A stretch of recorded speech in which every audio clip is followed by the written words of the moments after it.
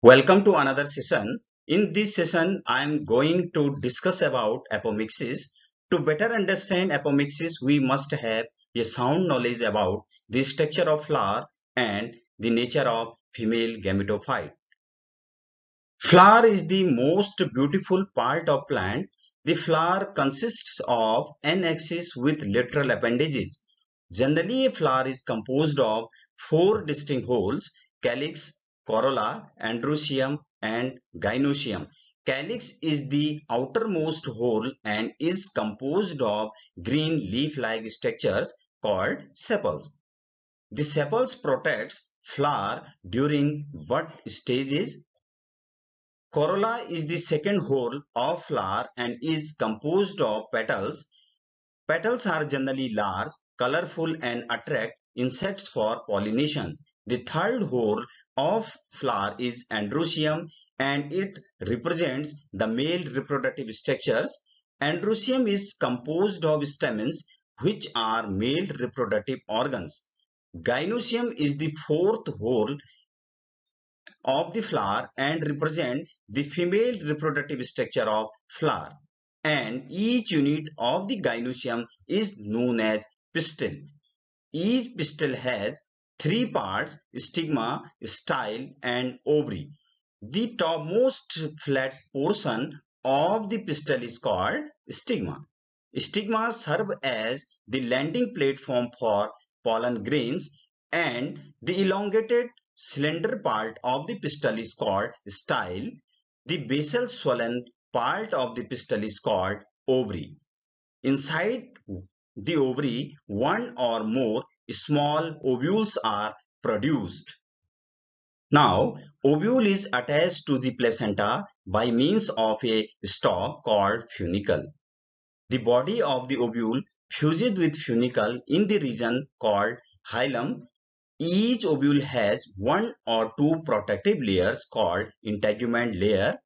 Integuments encircles the ovule except at the tip where a small opening is present, which is called the micropyle. Opposite to the micropylar end, there is a chalaza, and the chalaza represents the basal part of the ovule.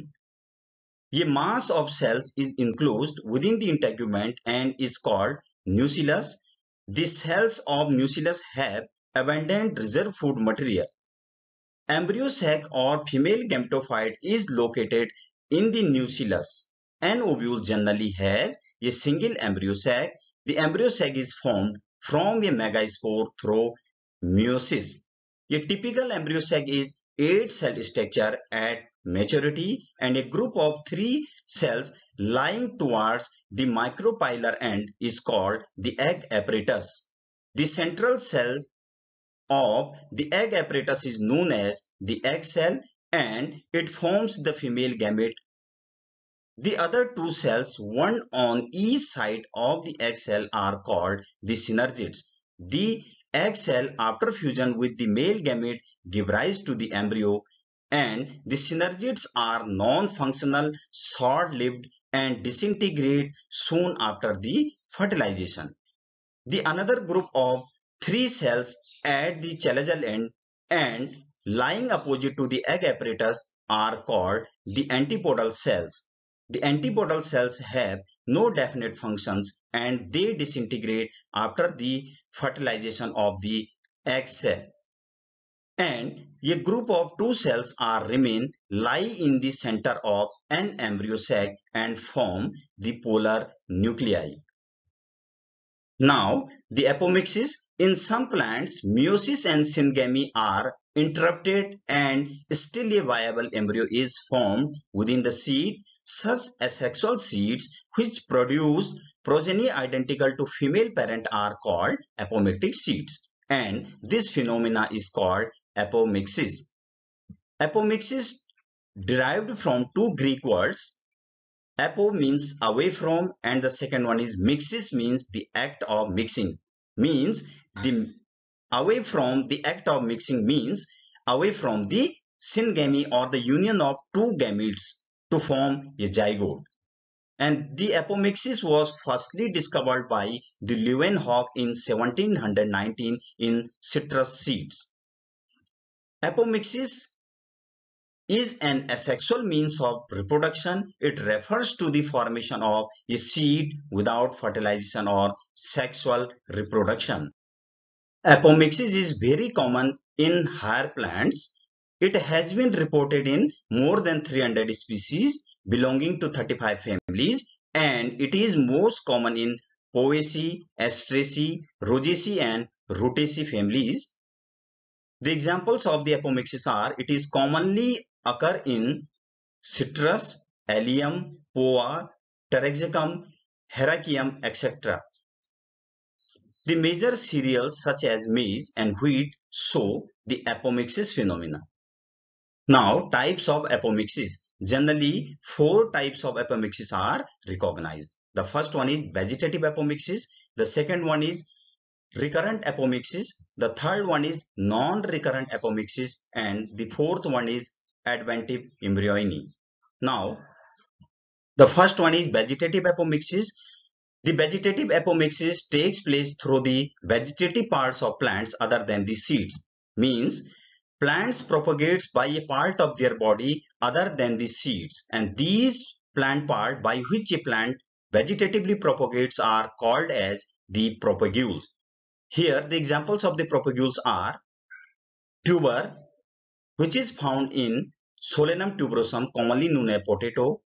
The second one is rhizomes, which are found in Gingiva officinale, Musa paradisaica. The next one is the bulbs, which is commonly found in Allium cepa, Allium sativa species. And the next one is the vegetative birds. The vegetative birds are commonly found in the Fragaria, the species of agave, Poa. The second one is current apomixis. In case of the current apomixis, the embryo sac develop without meiosis from diploid cell, and the recurrent apomixis is maybe 3 types. The first one is Diplospori. In case of the Diplospori, the embryo sac develops from the megaspore mother cell through mitotic division.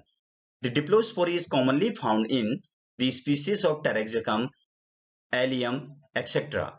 The second one is the Apoespori. In case of the Apoespori, the embryo sac originates from any diploid cell except megaspore mother cell, either directly by mitosis or after interrupted meiosis. The Apoespori is commonly found in the species of Hericium, Panicetum, Poa, Mangifera, Opuntia, etc. Now the third type is the androgenesis. In case of the androgenesis, the embryo sac originates from the generative nucleus of pollen tube cells. The third one is non-recurrent apomixis. In case of non-recurrent apomixis, the embryo develops from any haploid cell of embryo sac. The non-recurrent apomixis may be further of 2 types. The first one is Haploid Parthenogenesis. In case of the Haploid Parthenogenesis, the embryo develops from egg cell of embryo sac without fertilization. Haploid Parthenogenesis is very rare and reported only in few cases. For example, in Solanum nigrum. Solanum nigrum is a member of family Solanaceae. The second one is Haploid Epogamy. Haploid Epogamy is also known as the pseudogamy. In case of the haploid epogamy, embryo develops from synergids or antipodal cells of the female gametophyte, and the haploid epogamy is commonly found in case of the Allium species. The next one is the Adventive Embryonine. The embryo develops by mitotic divisions and forms bud-like structures. Simultaneously, fertilization in adjoining sexual embryo sac is required to form a viable seeds, and the developing embryos grow towards it to obtain nutrients and signal from the embryo sac. The adventive embryonine is a type of sporophytic apomixis where embryos are produced directly from the nucellus or the integuments of the ovule. For example, it is commonly found in case of the Mangifera indica and the citrus species. It is also occur in the family Buxaceae, Cactaceae, Euphorbiaceae, Martaceae and the Orchidaceae. Thus, the gametophytic generation is completely eliminated in case of the Adventive Embryonine. The diploid sporophytic cells directly grow into mature embryo inside the seeds. Now here I am taking example of citrus where the formation of adventive embryos takes place through the apomixis. In citrus, beside zygotic embryos, the formation of extra embryos takes place due to the sporophytic budding. One or more sporophytic cells, either nucellus or integuments, undergo stages of embryogeny and eventually develop into mature embryos, and these extra embryos are called as the adventive embryos. And here you can see this is in the center, the egg cell fuses with the male gamete, forms the zygotic embryo, while as you will find in this diagram the other embryos in the nucellus and the integument layers. And here these extra embryos which are regenerated or forms through the nucellus layer as well as the integument layers are known as the extra embryos, and these extra embryos are called as the adventive embryos. Now the applications of the apomixis. Apomixis assured plants production in the absence of pollinators such as in extreme environments, and it is one of the most cost-effective methods to produce seeds.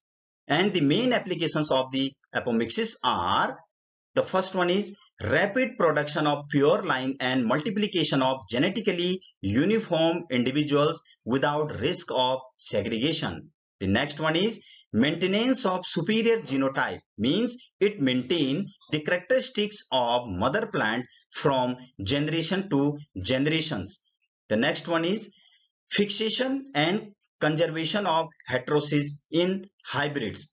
Thus, we can say apomixis prevents the loss of specific characters in case of hybrids.